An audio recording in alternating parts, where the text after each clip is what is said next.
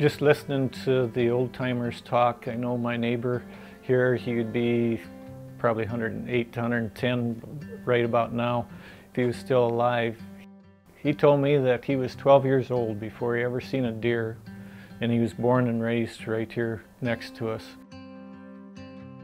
I think over the years, just the management of what people did with their range and their understanding of the native wildlife, that we've increased all of our wildlife, and I think they're still increasing.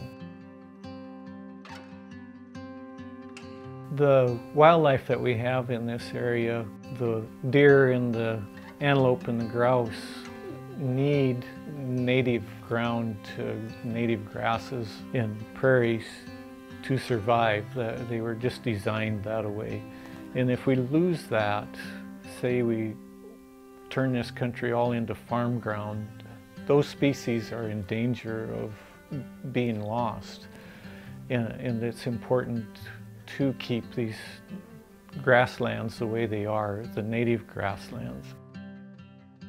You know, we see sagebrush and the big blue stem and the switchgrass and the grama grasses, you know, all of those sedges and stuff. All of these wildlife survive on that kind of stuff because they're nutrient dense. They don't need to eat a whole haystack to get through the winter. They just need to eat a little bit and they can survive.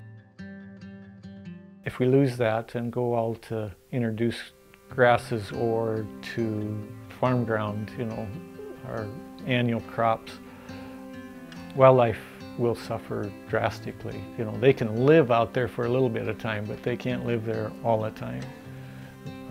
So it's important to keep our grasslands the way they are and not to lose any more than we already have lost.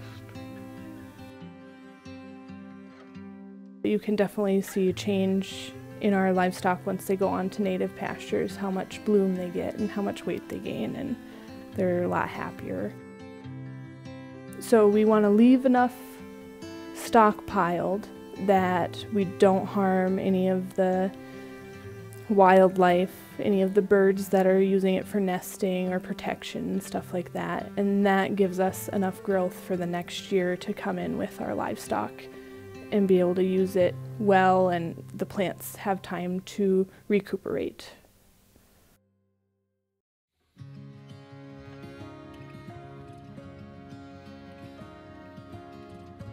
This ranch has a membership to the Grand River Grazing Association, which runs on national grasslands, Grand River National Grasslands, and we're part of that.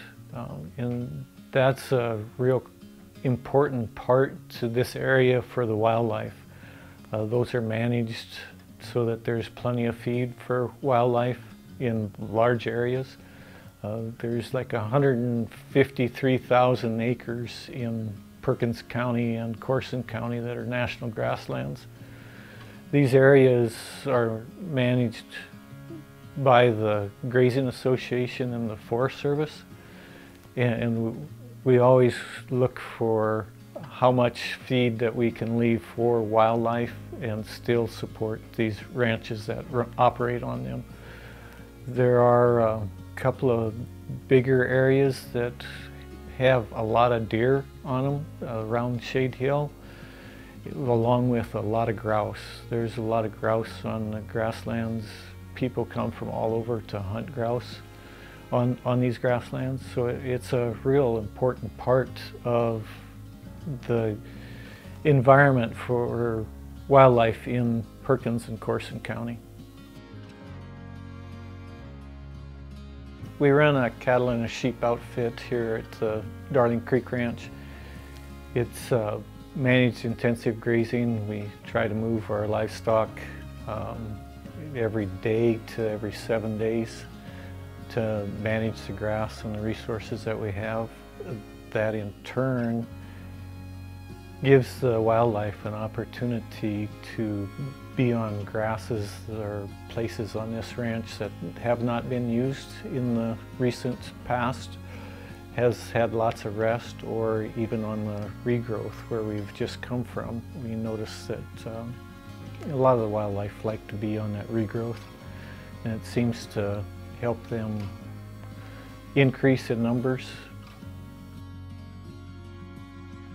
When I was younger, we didn't have such intensive grazing habits. We were staying in pastures just a little bit longer than we are now.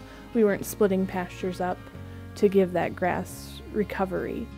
With splitting pastures and moving a little bit faster, that grass has time to recover, and it gives that wildlife a little extra feed. They can kind of lag behind all of our livestock, and they're reaping the benefits of that regrowth. We're just managing grass. We use livestock as our source to provide us income, but we're here to sell grass. And in order to do that, we have to manage it correctly for everything that uses it. Wildlife, our domestic animals, the bugs in the soil and the bugs above the ground, and everything, it's all tied together. It's pretty important for us to see that and to show the next generation that, we've educated our kids on that, and we've got grandkids that we teach these things to and show them, and hopefully someday that they'll be in the same position we are, that they can improve things more than we've improved them. When you're out riding, you get to see everything and anything.